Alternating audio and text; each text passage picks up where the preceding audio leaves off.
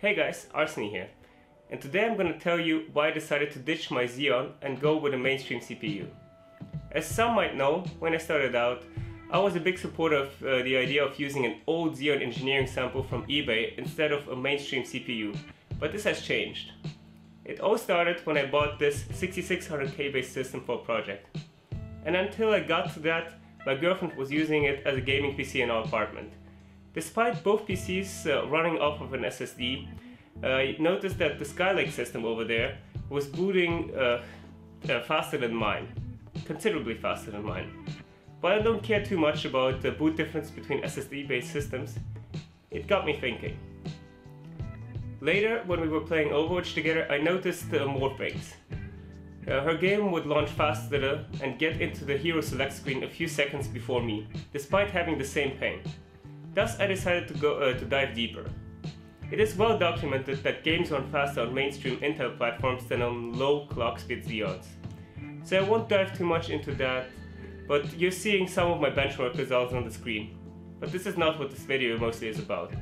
What really interested me is how well it would perform in video editing. Considering other people's findings that Premiere Pro runs better on lower core count, higher clock speed CPUs, I decided to see how well it would perform in my video editing tasks. The 6600K had shown to be noticeably faster than my Xeon at its stock 3.5 GHz. So I decided, let's overclock it to 4.6 and give it a run on my normal video editing workflow, just to give it a chance with no overclock. And here are the results. Both PCs were running the video editing tasks of a boot SSD and both had a GTX 1070 to assist with time and performance in rendering, meaning that I was trying to minimize all the variables, which is not very doable since one system is newer than the other.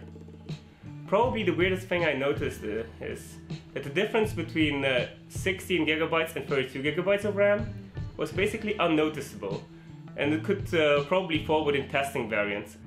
But most importantly, the i5 was a bit faster at rendering the project than the Xeon.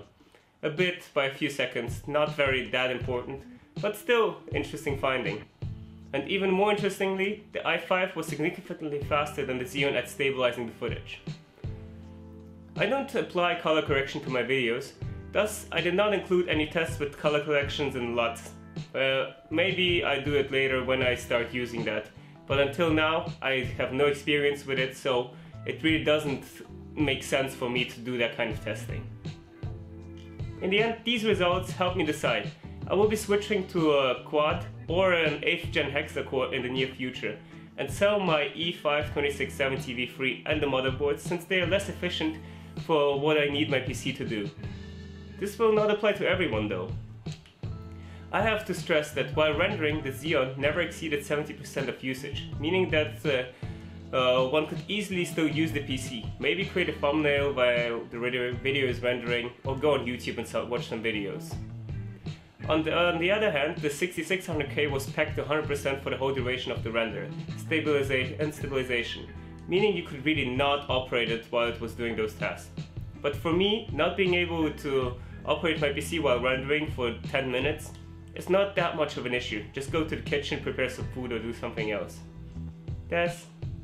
I still want to stick to a lower core count CPU. I hope this video was as insightful for you as making it was for me, and you're now better equipped to make an educated CPU choice. And thanks for watching, and see you in the next one.